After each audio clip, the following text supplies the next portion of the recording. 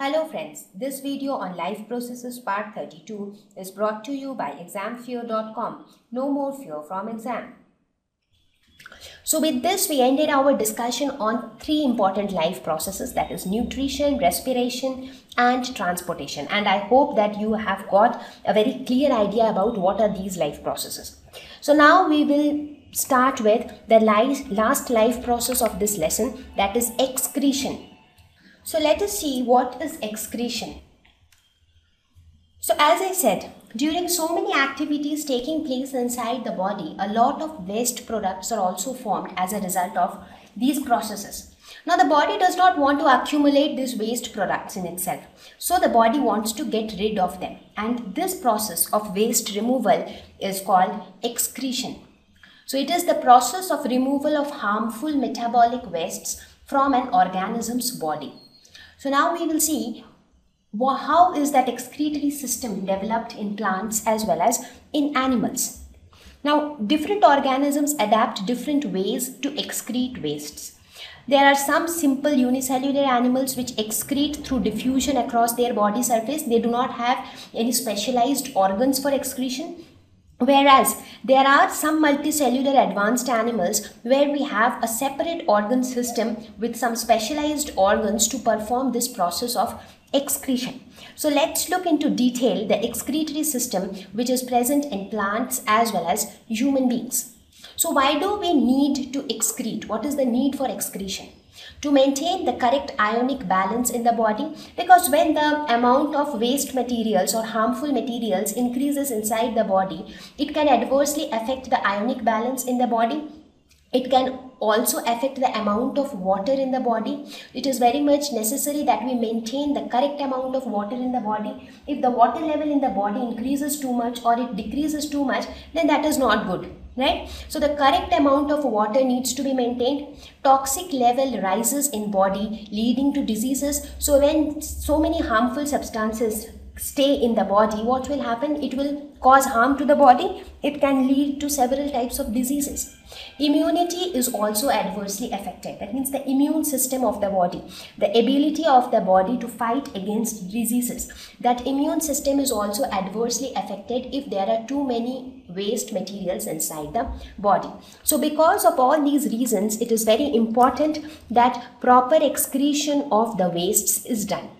So let us look at the excretory system in plants. How do plants excrete the waste materials? Let us look at the process of photosynthesis. What happens in the process of photosynthesis?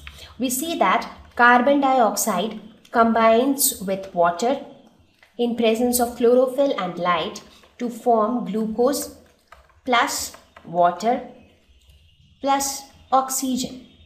Now this oxygen which is produced here, is it utilized for any other purpose? It is utilized for respiration.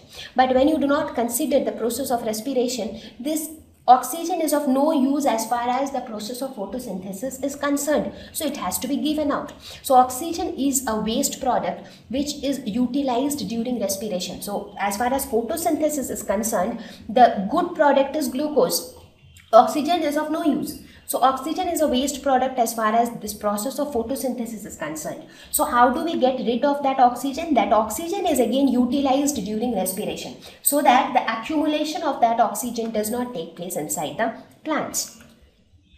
Similarly, water is another waste product which is secreted here. So how do we get rid of that water? That water is excreted through transpiration. I talked about transpiration. It is nothing but the loss of water from the stomata on leaves in the form of water vapor. So that is how the water is also excreted. Now not only this oxygen and water, plants also excrete in the form of resins, gums, alkaloids like quinine which is often, see, all these materials are useful to us. These resins are glue-like substances. So these are useful to us, which are used for making gums and all those things. Also this quinine which is used for medicinal purposes. They are useful for us. But what do these plants do? They excrete or they keep their waste materials in such substances because they know that they will get rid of these substances. These substances will get out of the plant's body in some time. So that is how they can get rid of the wastes. Plants also excrete through leaves or bark which fall off later. Like in deciduous plants which shed their leaves during the shedding season, what do?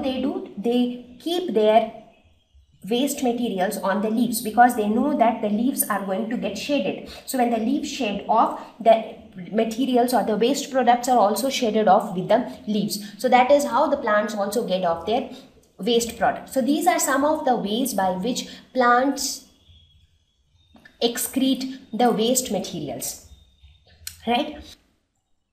Thank you.